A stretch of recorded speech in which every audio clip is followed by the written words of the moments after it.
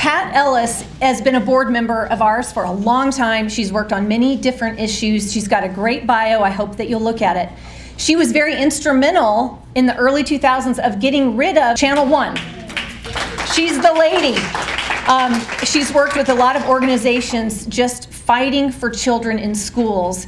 And the last couple of years, she has, for Eagle Forum, been speaking across the state on social emotional learning, what it is, what you need to know, how dangerous it is, and all of these mental health counselors that are coming into the schools.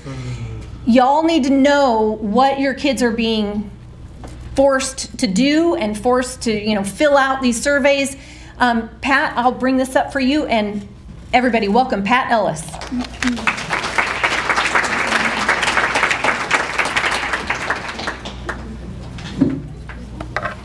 First of all, wow, what a fabulous lineup of speakers. But one of the good things, I guess, is my remarks do tie into what Ed spoke about, because what he talked about is happening in K through 12. I want to begin by saying my remarks are not a condemnation of all teachers, all schools.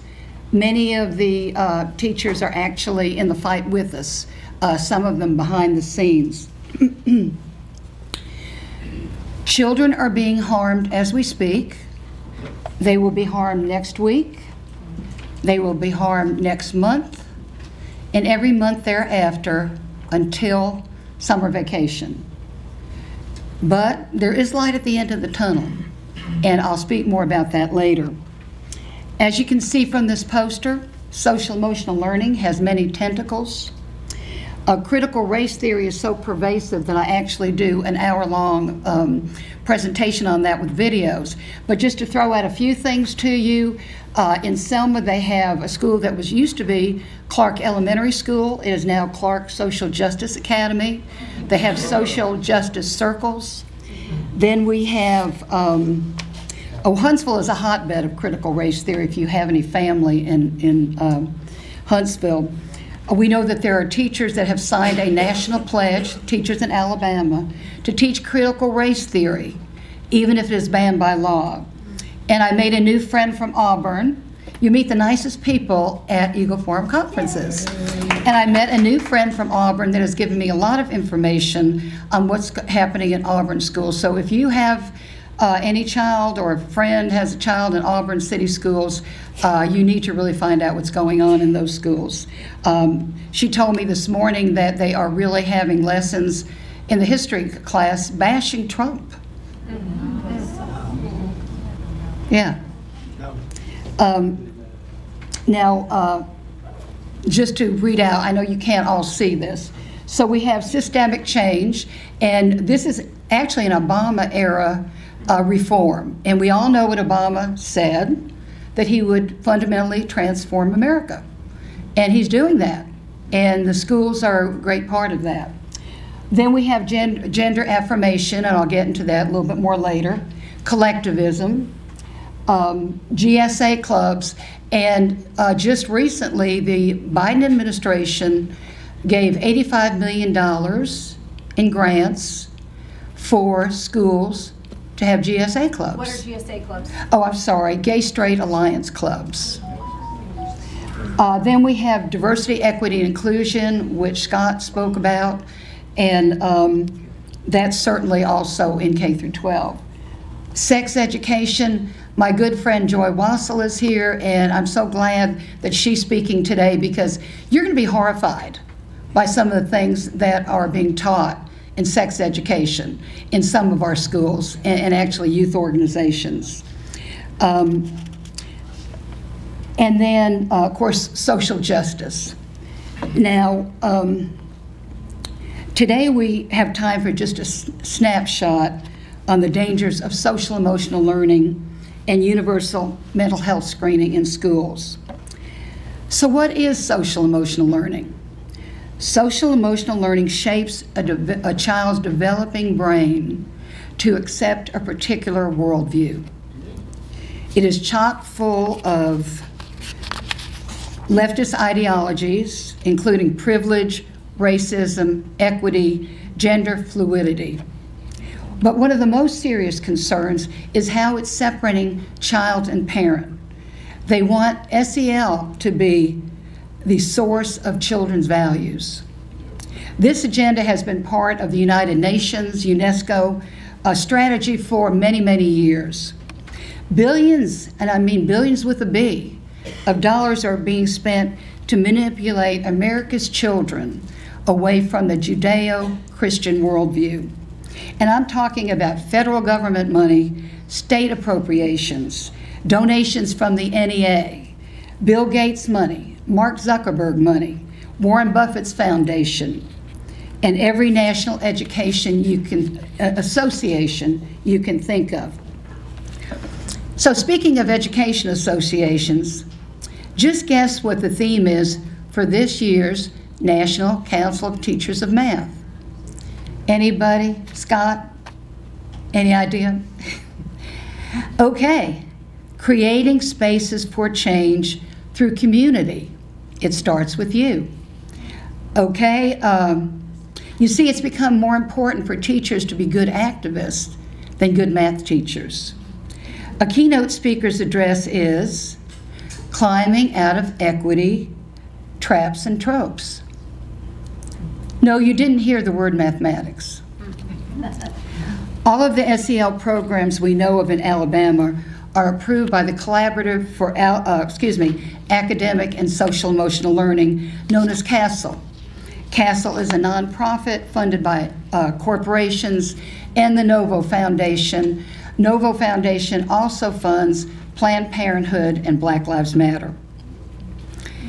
While I have no doubt our legislators are well-intentioned, I want to read this comment to you regarding CASEL by a State Board of Education member, a member who truly understands the dangers of SEL, Quote, CASEL-approved programs are nothing without the legislative funding and mandates. Otherwise, it would only have an impact among counselors who agree with the dictates. Be sure to point out to your audience that the board has been required to include their mandates in our administrative code. They are also requiring these programs and new hires through legislative funding mandates. Don't let them blame the board. The blame lies firmly in their laps, end quote. Like most programs sold to schools, SEL has good points that they convince schools that they have to have this program. You know, things like how to welcome a new child into the classroom or how to control your anger. But that shouldn't come with gender fluidity, teaching white children that they are oppressors and black children that they are victims, or that parents are roadblocks. Is there a solution to this global infiltration of local schools through social emotional learning? The answer is yes. The Federalist, a conservative online magazine, identified 4 character education programs that won't corrupt your child and has no ties to CASEL or any other global organization. One of them is the Positivity Project. Now, Eagle Forum has been in touch with their CEO, Jeff Bryan. They offer 100% transparency to parents and stakeholders, and you will not see that in any other CASEL-approved SEL program. I'm happy to report that Robert Monk, Robert, you want to raise your hand? Of Alabama Students First and his team of researchers agreed to fully vet the Positivity Project. Our hope is that they give the program a thumbs up and we can promote it to the state board and local boards. It only takes 15 minutes a day. Now I want to bring home to you what is actually taking place on the ground in Alabama schools, directly from teachers and parents. None of these remarks that I'm making are from anonymous sources. And for further information, please go to the handouts because there's a lot of good resources in there from other organizations too. On the first day of school, a teacher in Birmingham asked her students what pronouns they'd like her to use when addressing them. A parent of a Shelby County student reported the same thing. We believe this is very widespread. A mom in Montgomery reported that her children's school uses the PATH SEL program. She pulled her daughter out of the school when she found out their third grade, had a lesson in suicide prevention. Do you think that would weigh heavy on a third grade child's mind? Is there anyone here from the Morgan County or Morgan County Republican Party? Kudos to Morgan County. They passed a resolution opposing the Second Step SEL program in their schools. We know Second Step is also in Mountain Brook and Coleman County schools. We did get it out of Walker County Schools. Eagle Forum made a presentation. Okay, there's a group called Utah Parents United Against Social Emotional Learning, and they analyzed the Second Step curriculum. Here's what they found. Our overall concern is the undercurrent of social justice, race and gender, power and privilege, gender fluidity, collectivism, sexualization, and other disturbing ideologies flowing through the program. In addition, the lessons steer students away from parents or don't mention parents at all. Some examples. Who am I? In this video, they give children and adults give their identity. One says, I'm a mother, another a doctor, etc. One student says, I am homosexual. No student says they are heterosexual. Pursuing my interest. This lesson gives a list of positive resources for students, includes friends, teachers, and mentors. Guess who's not mentioned? Parents. Another example is an 8th grade girl who doesn't think she should have to tell her dad where she's going or answer his texts. The lessons suggest her father is controlling and that for advice she should go to teachers, counselors, or other students. Another lesson gives students a scenario and then asks if they consider their parents to be an external or an internal roadblock. Values and relationships. This lesson ends with a slide to a national hotline, loversrespect.org. The slide shows pictures of gay and heterosexual couples. It talks about how you should be enthusiastic about sex. It refers viewers to places to get an abortion. By the way, this site is supported by a grant from the U.S. Department of Health and Human Services. Now a teacher on Second Step. Quote, I cannot in good conscience present materials to my students which teaches that their parents are roadblocks to their goals. Material which contains propaganda and encourages students to become activists. I am especially uncomfortable with the anti-family undertone. BLM propaganda is also in the video shown. It is biased. It has no place in our schools, end quote. A young teacher in an elementary school in North Alabama showed her third graders a Black Lives Matter video. She didn't think anything was wrong with that. Now here's a very well articulated example of SEL in a Birmingham area school. A mom wrote this to the superintendent, quote, after the first day of school, my daughter came home telling us that her language arts room is covered with activism posters and that the teacher introduced herself again with gender identifying pronouns. In 3 days, I've had to discuss transgenderism and reinforce the truth that skin color does not make you inherently racist. To teach my child to see white as inherently bad is the definition of racism. To teach my child to see men as bad is the definition of sexism. And to teach my 13-year-old about gender fluidity is unacceptable. Here's a quote from another parent upset about a political cartoon. Quote, the cartoon is neither subtle nor appropriate in a language arts class.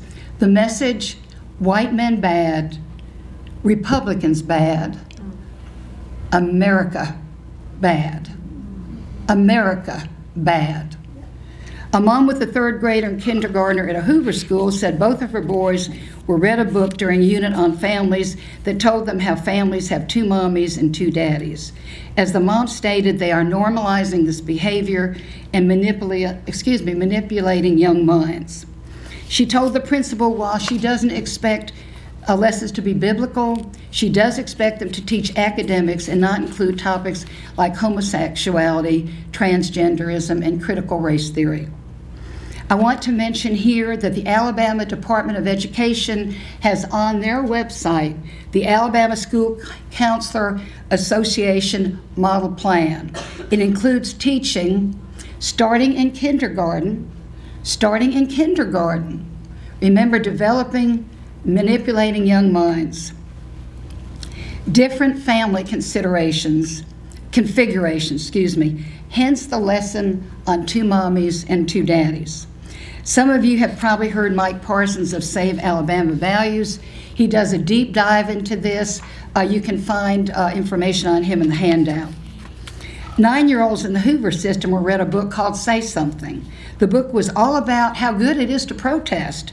The pictures had people holding picket signs with activism messages on them that glorified protesting. And this was in the time of George Floyd riots.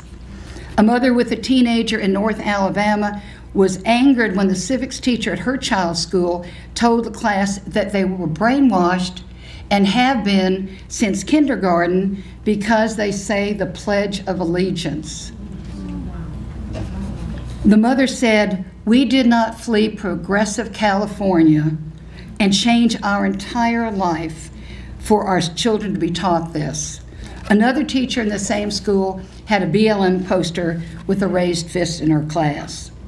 A dermatologist in Birmingham posted a video on SEL. She gave several examples of how it has affected children, including a group of elementary school girls calling themselves lesbians. This comment is from a teacher in North Alabama, quote, "The social emotional programs I am familiar with are reprehensible. These programs are fueling a victim mentality. Rather than helping these kids see their potential, we give them all the reasons society is so bad and hurting them." And she says, how tragic.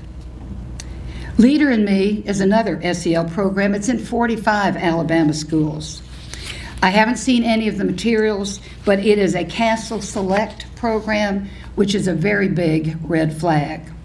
Just to give you an idea of how controversial it is, here's a comment from a grandmother who left the Soviet Union in the 70s. Her son has a blog. His post starts out, "After beholding the spectacle of dear leader conformity, my mother offered her perspective to the school administrator. She told him, 'Today I went to my grandson's school to take a look at their leadership presentation. What I saw shook me to the very core of my being. This leadership program is the most blatant and horrific example of brainwashing I have ever come across.'" And this from a teacher, "Run. This is a true cult in which money, teacher time, families, and resources are being wasted. I have never felt so helpless and forced to use language in my classroom on a day-to-day basis as I do now. As a Christian, I'm conflicted in teaching values that go against my own religion and that of my students." Another teacher, "I teach middle school science. My displays and posters have been taken over by LIM requirements. Our reading and math remediation classes in the mornings have been converted to Leader in Me." This next program is probably the most disturbing as far as shutting out parents. Hartselle and 29 other schools use a program called BASE. Here's a quote from the local newspaper. "BASE features video lessons that offer solutions to whatever the student might be dealing with. The courses cover more than 100 topics and help students plan ways to deal with the social emotional issues they're troubled by." Who needs parents? Who needs parents? There's also an app widely used called Rhythm, and that's with an I. Here's a quote from the Hartselle superintendent about Rhythm. Quote, "Whether they're at home or school, day or night, they can actually indicate when they need help, and someone will respond, day or night. As a parent, I'd want to know who that someone is responding to my child day or night. So what do we know? We know that SEL is in all Alabama schools in some form. We know that there are some educators that share that worldview. We know that our universities that instruct teachers are woke. We know that Alabama passed HB 123 to allow mental health counselors in each school and will further SEL ideology. Many of you are familiar with Michelle Malkin. This is what she has to say about today's counselors. Modern school counselors are zealots bent on replacing parents and exposing your child early and often to anti-white, anti-American, and anti-nuclear family propaganda. The American School Counselor Association brag openly about being master manipulators of children. Now, I attended the Montevallo School Conference for school counselors. At almost every meeting, the message was the same. If a child comes to you about their gender identity, you affirm. If they say they're a boy, but they're a girl, and vice versa, you affirm. Carolyn Stone, who's the ethics chairman for the National Association, was a guest speaker in Montevallo. Now, she was caught on tape and video earlier in the year telling school counselors to lie to parents. It's on a video.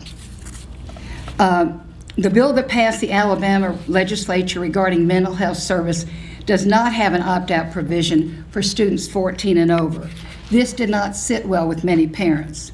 One parent sent the following letter to her school administrator.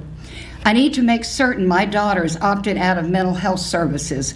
God put us in authority over our children, not the education system.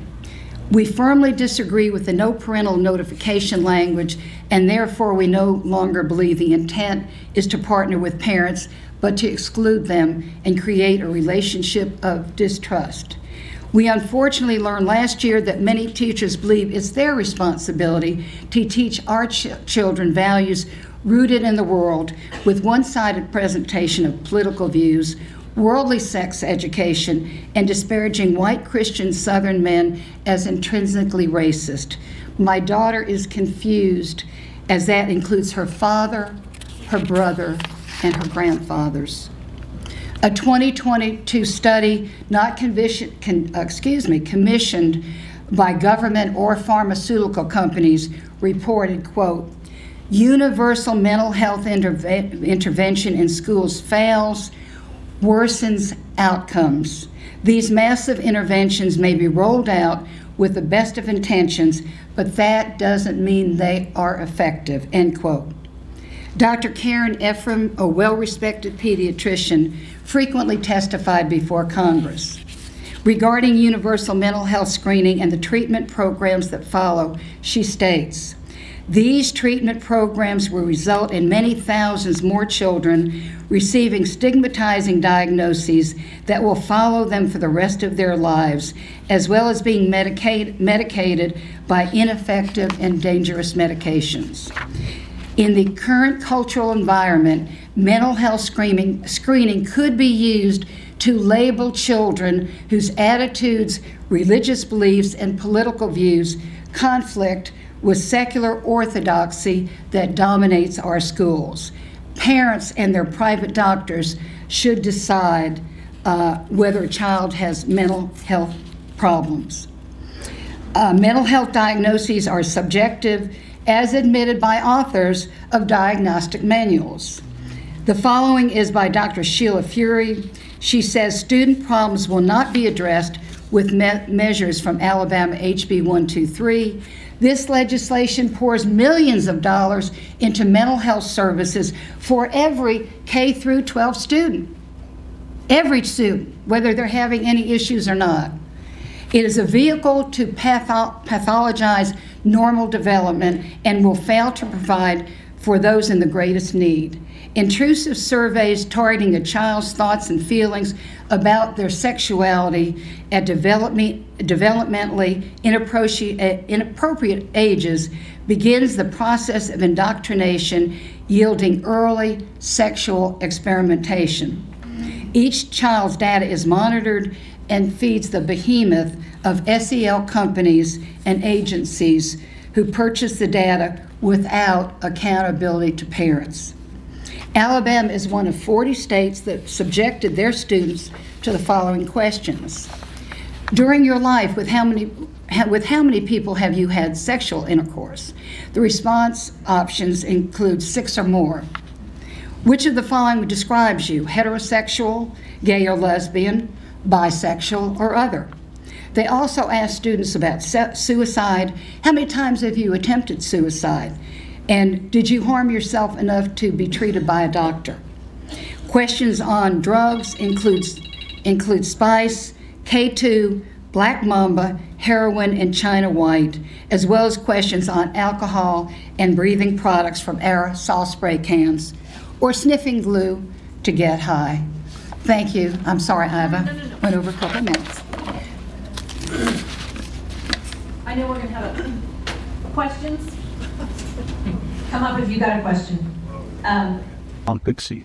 For those of you who, while you're making your way up here, Carol, I don't know if you're familiar with what a privilege walk is or a privilege circle. They're doing these in schools all over the place, where they'll line everybody up on a line, and then they'll say, if you came from two parents, you get a step forward. If you were raised by a grandma, you take 3 steps back. If you're white, take a step forward. If you're black, they're doing these. But then when they're done, they'll show that everybody who's privileged, who's white and has a normal, traditional kind of family, you are the oppressor.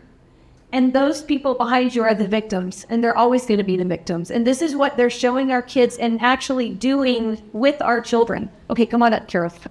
I just have 2 comments to update what's going on in Baldwin County. In our school system, students are automatically opted in to mental health counseling and policies, which is a direct violation of HB 123. HB 123, as we best understand, requires the parent to opt the student in. What's happening in Baldwin is a violation to the law. Also, a parent has been denied the counseling curriculum based on copyright issues of the counseling curriculum driveway peer-to-peer counseling. Carol, you're talking about all students, not just 14 and up. All students. That's against HB, you're right. That's against HB 120. Yeah, just to up. Sounds like we might need to talk to the AG about that. Absolutely. Thank you for letting us know that. Okay, there is a law that was introduced and in committee this week. It's by Senator Reed. It's a school transparency law. It's actually ADF, really Alliance Defending Freedom, really likes the bill, although it doesn't have, they need some more teeth in it. But what it is making the schools have to provide their curriculum online so that people can see what their kids are coming up, having to do. And that is great. We need to try to get some teeth in there, but that would help take care of that problem. So we need to keep watching that bill, get our updates, and we'll keep you informed. You may have just answered my question, but I'm a grandmother now. My children are grown, but now I have a 2-year-old, and I'm concerned about what is going on. So when he gets to the position of starting to go to school, how do we as parents or grandparents find out what the school is introducing to our children and similar to the SEI? Well, there shouldn't need to be a bill passed for you to get that information, but it looks like that's the case. You have to go to school and ask them what, SEL program they're using. Now, in the handouts I have, Courage is a Habit is a group that has just a list of questions for parents to ask school. So I would recommend that you go to that. But yes, go to the school, and if you can take other parents with you, there's always success in numbers. So I would recommend that too. If I understand it correctly, this is throughout the entire state. Absolutely. And do they have a choice? And if not, how do we get it out of the schools? Well, as the local school has a choice of which SEL program to use. Now, the State Department of Education does not have a list of what all the schools use. They don't know.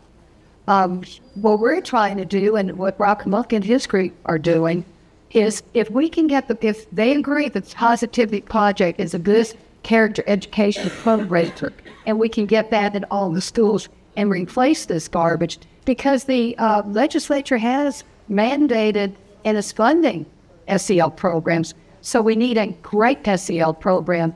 The Positivity Project was founded by two West Point graduates. I've spoken to Jeff Bryan, one of the founders, on a couple of occasions.